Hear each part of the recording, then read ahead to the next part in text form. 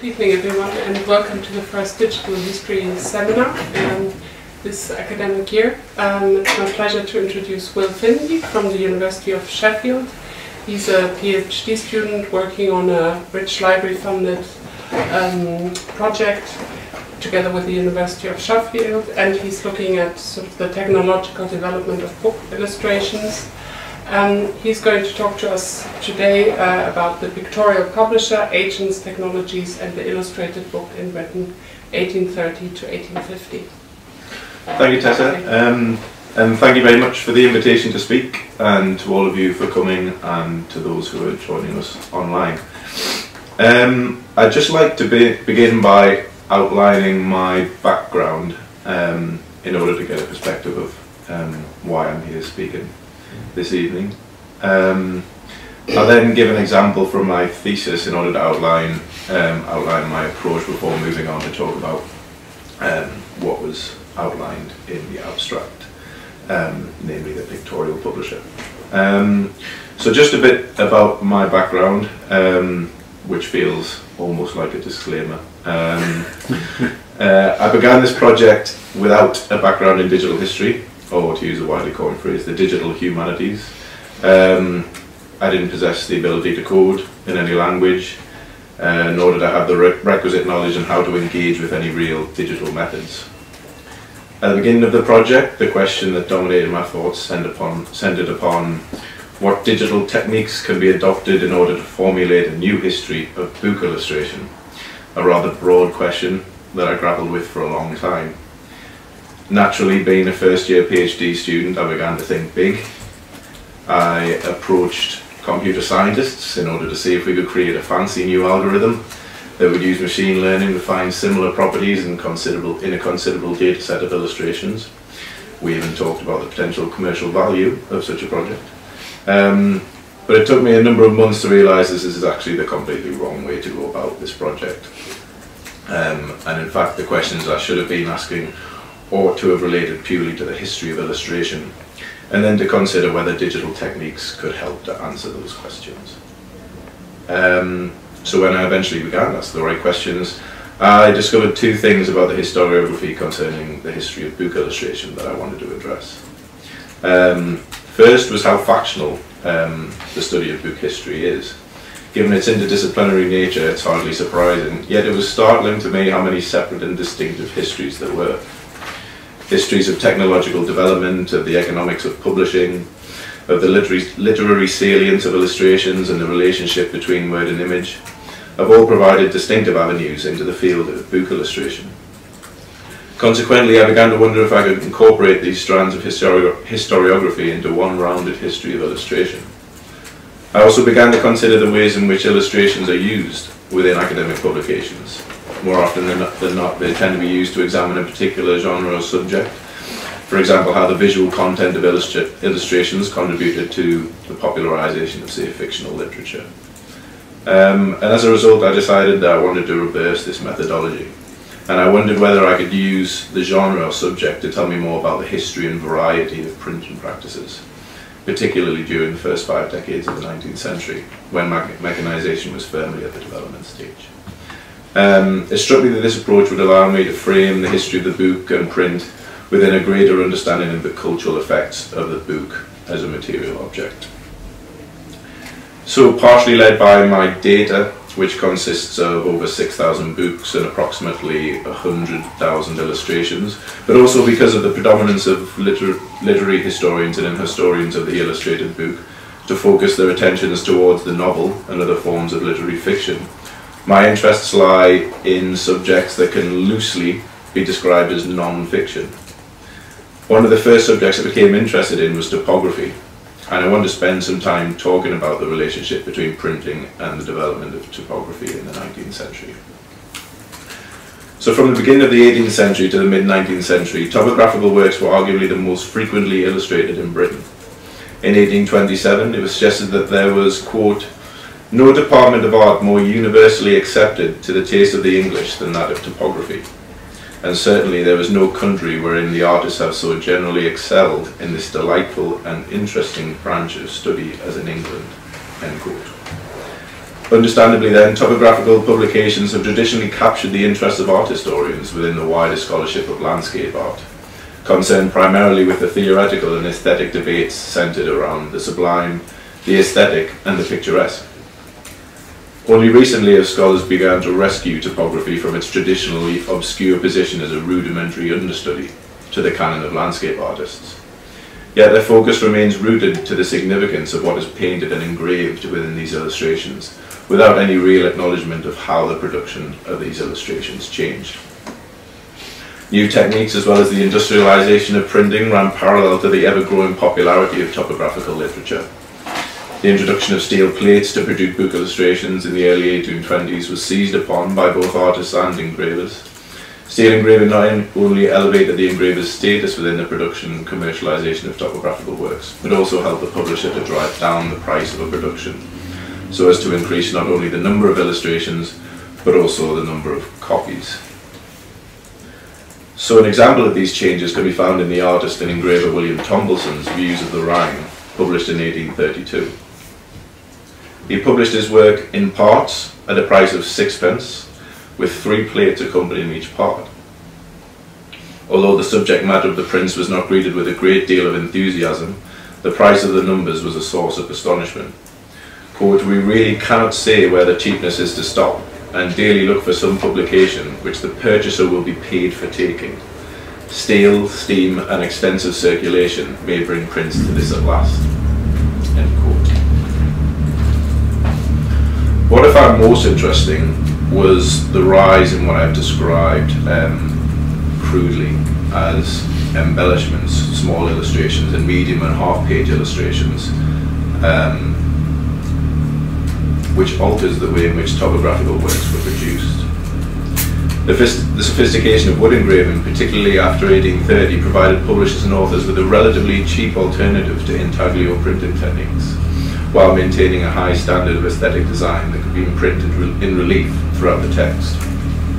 So each dot here represents a single book, and obviously the higher the dot is of the graph, the higher number of that type of illustration there are. And so the shift in the production of the visual was clearly part of a larger concern to reformat the topographical book.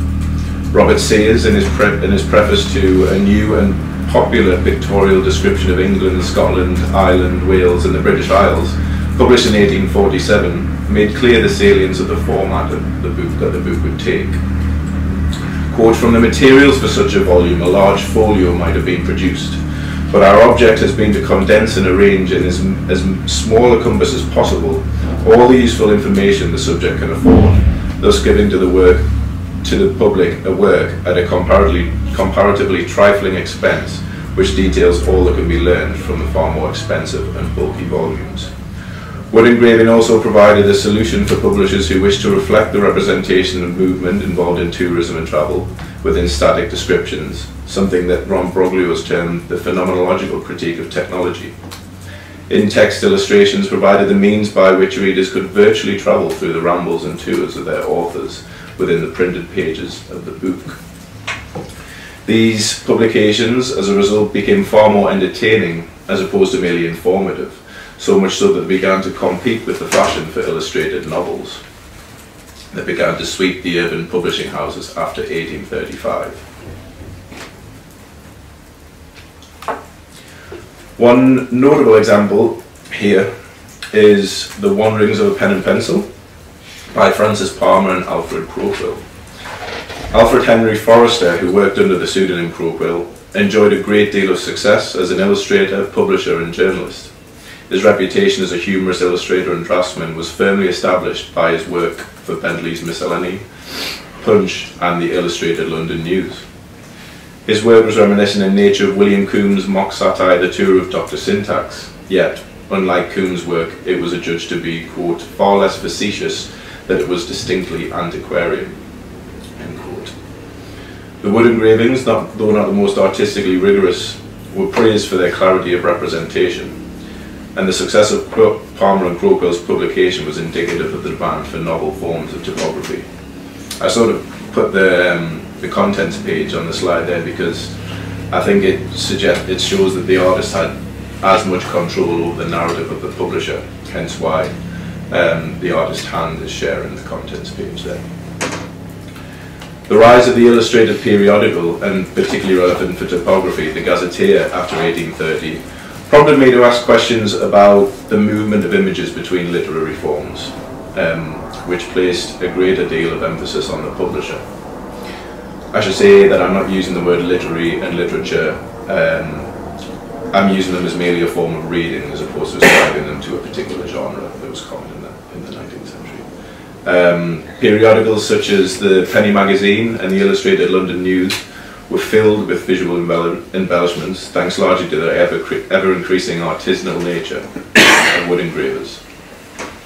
So I wanted to investigate if those illustrations mediated between different forms of printed material and the effect they had on the subject or genre. So by using some open access code by Ryan Bauman, I was able to trace matching images in different forms of topographical publications, which led me to look at the shift in power relations involved in the production of topographical works. Before the onset of wood engraving, artists, authors and publishers held equal significance in order to synergize romanticism and accuracy of representation. The aesthetic appeal of wood engraving elevated the publisher's position within the production of such works. So the Topographical, Historical and Statistical Gazetteer of Scotland, published in 1842 by the prominent Glasgow publisher Archibald Fullerton, was designed to reinvigorate the often dry content of geographical gazetteers that had gone before it. It was stressed in the preface to the work that the publishers, quote, not hesitated wherever they thought such a matter would be likely to interest the general reader to introduce legendary, poetical, antiquarian and artistical notices of different localities, end quote.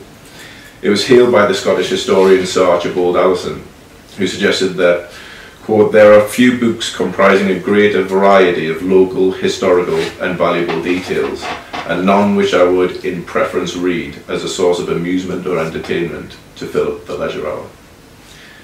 It wasn't the most liberally illustrated publication, but contained a number of antiquarian illustrations, both full-page plates and in-text wood engravings, evoking a sense of romanticism through the depiction of Scottish scenery. Again, the wood engravings were not the most aesthetically rigorous, nor were they the most accurate, but nonetheless they became important for the publisher's later topographical works. They provided Fullerton with stock images that could be used to illustrate his further publications. A series of scenes of select views of Perthshire, for example, featured wood engravings that had been simply re-engraved from the Topographical Gazetteer, published 2 years prior. They were often referred in the text for their beauty. The depiction of the port of Monteith, for example, on the left-hand side, as you can see it, was described by the author as a very pleasing scene and managed with facility and taste both by the artist and engraver, although it was, much like the other wood engravings, no more than a tailpiece to the chapter. They were used in a similar fashion in Fullerton's other publication, The History of the Highlands, an example on the right of the slide there. Again, merely used as an additional visual element, usually at the end of the chapter. Perhaps unsurprisingly, given Alfred Forrester's connections to illustrated periodicals, some of the illustrations found in the wanderings of a pen and pencil had been taken from cheaper forms of print, most notably Charles Knight's periodical-style topographical publication entitled London, published between 1841 to 1844. The shift in how topography was being illustrated did not go unnoticed by contemporaries, and is encapsulated in one review of Cyrus Redding's An Illustrated Itinerary of the County of Lancaster, which formed one half that became one of the most popular topographical works of the mid-19th century. And I'm just going to quote halfway down here, about 7 lines down.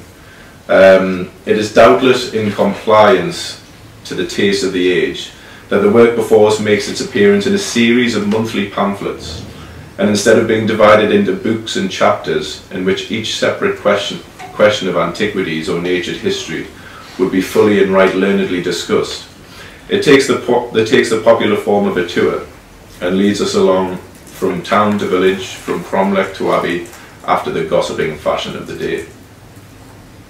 It featured nearly 200 wood engravings, many of which were printed in the Pictorial Times, a rival to the Illustrated London News. The changes to the way in which these topographical books were being illustrated after 1830 were often indebted to the mutability of wood engravings that could mediate between different forms of reading material. These developments in the reformatting of typography were met at times with vehement hostility, and it was the publishers which were more often than not held accountable. Led by inventions in the arts, the changes in the style and character of their publications were adjudged to have contributed greatly to the reduction in the number of respected antiquarians and typographers. Motivated by innovations in image production, publishers were charged with the deterioration and near extinction of typography in its classical form.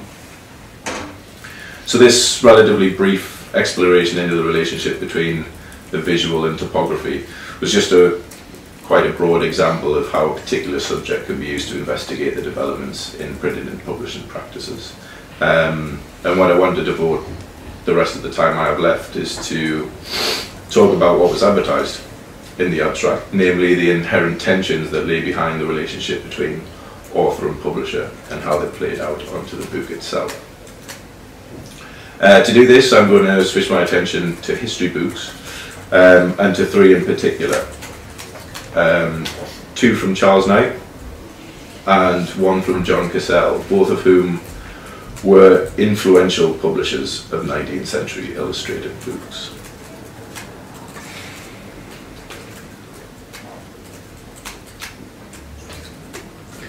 It's only within the last 10 years or so that the publishing history of history books has begun to be taken seriously as a fruitful avenue of inquiry within the history of publishing. Leslie Howsam in particular has provided a deep insight into the publishing practices of history books from 1850 onwards.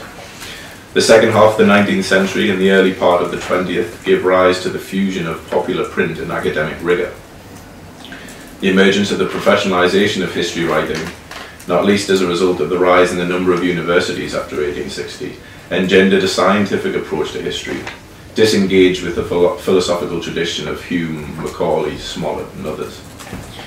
Given this transformation in the way history was written, Howsam's justification for our work centres on the fact that there's been a reluctance from scholars to accept the influence of the publisher on the writing and production of such histories. Howsam's use of the correspondence between author and publisher have demonstrated the high degree of authority the publisher possessed in the production of the textual. It has been generally acknowledged that publishers also held a great deal of control over the visual. More often than not, they were the ones that possessed the illustrations, they chose them, and they decided where they would be printed on the page. Similar to topographical works, histories were published in various formats, in parts, whole volumes, periodical formats, as well as scholarly journals. And so the publisher's use of illustrations within these formats were vital to their commercial success. So I wanted to assess the degree of authority that the pictorial publisher had on pictorial histories, and whether this authority was translated onto the page of the material book. Again, similar to topographical publications, the rise of the pictorial history was greatly indebted to the sophistication in wood engraving. The ability of publishers and printers to combine image and text in relief shaped the way these histories were being illustrated by the mid-19th century. Illustrations found in earlier popular histories, such as David Hume's History of England, that ran through a considerable number of editions, were predominantly allegorical in nature, that belonged, aesthetically at least, to the grand history paintings of the 18th century. The developments in wood engraving, however, prompted publishers and authors to divert from this style of illustration in order to provide their readers with a more romantic and antiquarian account of the history of England. As Rosemary Mitchell has made clear, the publisher Charles Knight was the first to attempt this.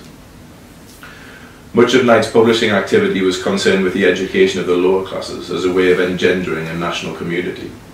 He had, in his own words, become, quote, somewhat extensively mixed up with the vast changes in the social condition of the people, end quote. His desire to produce popular literature did not, he was careful to stress, limit him to the tastes of the poor and the lower middle class. Moreover, he questioned the attribution of popular literature to the working classes. Quote, "We all want popular literature. We all want to get at the real and substantial knowledge by the most compendious process." End quote. Knight's histories prioritised the social condition of the people in an attempt to engender this national community. He felt the nation were all too ignorant of the real passages of history, namely the manners and political condition of the great human family. And his illustrations reflected this concern. So here are a few examples of how he illustrated his work.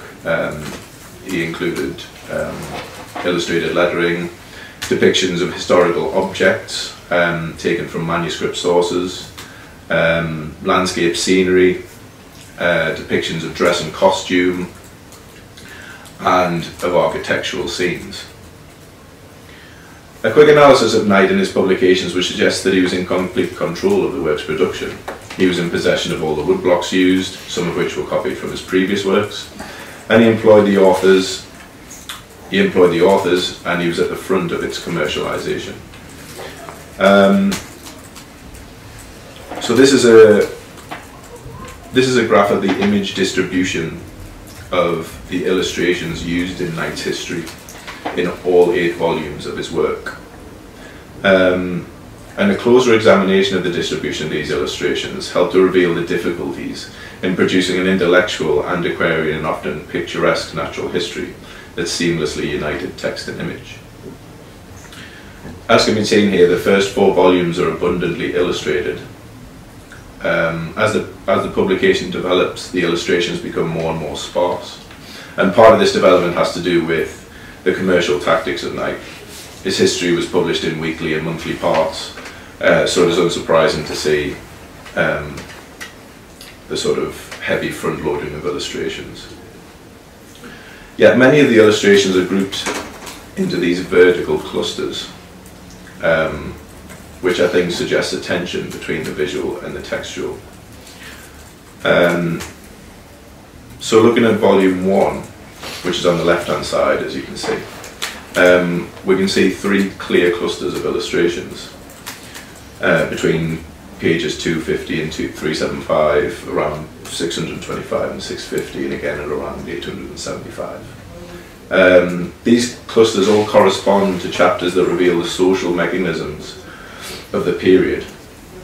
Chapters with what he calls national industry, the customs and manners of the people, as well as their social condition, were liberally illustrated, while chapters on religion and the mechanisms of government were far more textual. In volume 1 again, the social customs of society and the history of national industry from the Roman period to the Norman conquest are liberally illustrated with depictions of dress, manufacturing and labour, as well as architectural scenes. In volume 4 of Knight's work, the chapter on civil and military transactions from the period of the Glorious Revolution to the crowning of George III consisted of 130 pages but featured just 37 illustrations. The chapter on the manners and customs of the people within that same book, on the other hand, totalled a mere 18 pages of text, but was embellished with 31 illustrations. The clustering of illustrations is perhaps even more striking in the second volume, which you can see on the right-hand side as you're looking here.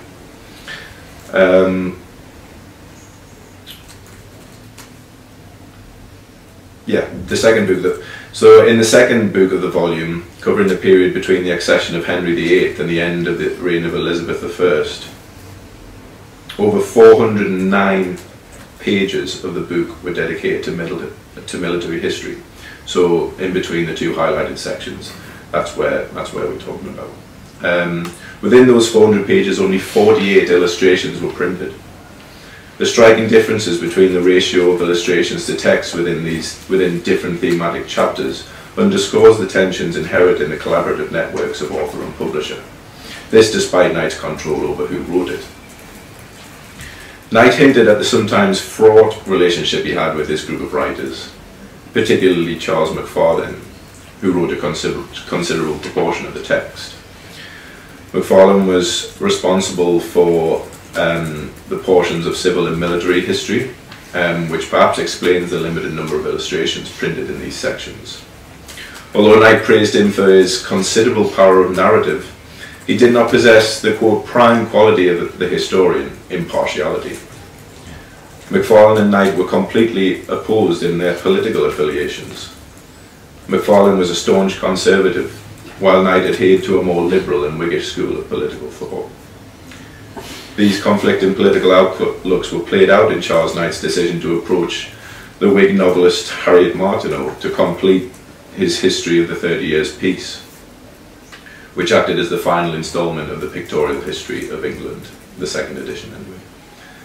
The similar, almost regimented distribution of illustrations from volumes 5, so if we go back, from 5 to 8 are suggestive of the tensions played out between Knight and Macfarlane.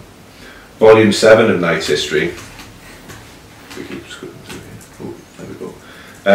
Volume 7 of Knight's history, which focuses primarily on the French Revolution, exemplifies the tension between the writing of the author and the illustrations of the publisher, as well as the intricate relationship between political allegiance and the publishing of the pictorial.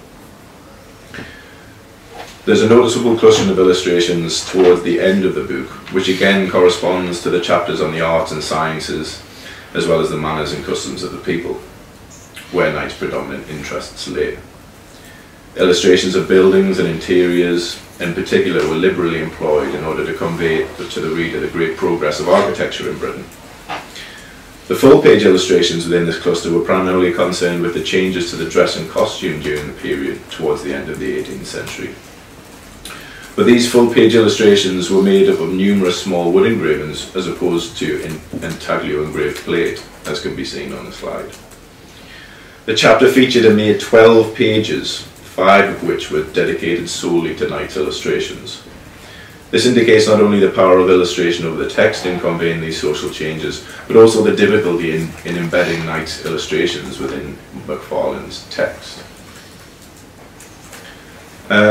Before the completion of his pictorial history, Knight felt that his role of the publisher and the writer had no bearing on his success.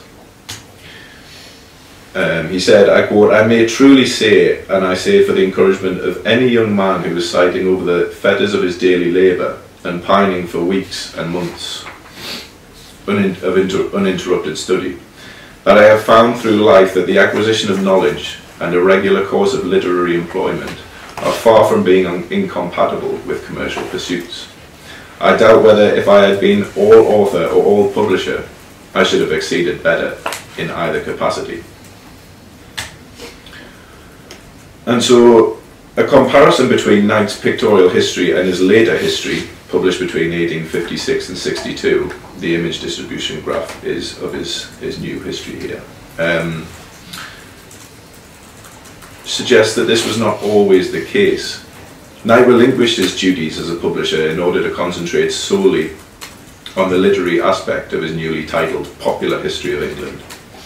He had clearly grown wise to the pitfalls of employing a number of writers to complete this history, noting that, quote, "being the production of one mind, I trusted that the due proportions of the narrative from the first chapter to the last has been maintained," end quote. Many of the illustrations that appeared in this new publication were simply reprinted from his previous history. But the more even distribution of illustrations in his new work is suggestive of the attempt to write a history for his illustrations. Knight was careful to stress the salience of his images, which he chose himself despite relinquishing his role as publisher. Used, quote, not as mere embellishments, but as illustrations of the text. He completely altered the structure of the text in an attempt to accommodate his illustrations. He'd been careful to make sure that the social history of the country could run through all chapters and volumes. He presented it as a chronological state history, in which the history of everyday lives runs continuously through it. Chapters of all periods were primarily concerned with population and events that affected and changed the fabric of society. Knight had made clear in his advertisement that he included roughly a volume's worth of the history of manners, customs, and the social condition of English society. His second attempt proved far more financially successful than his pictorial history. and a comparison between the two underscores the tensions involved within the networks of those invested in the production of the illustrated book. Regardless of Knight's authority and control over nearly all aspects of the production of the first history, including who wrote it, he could not effectively synergize image and text to form a successful commercial venture.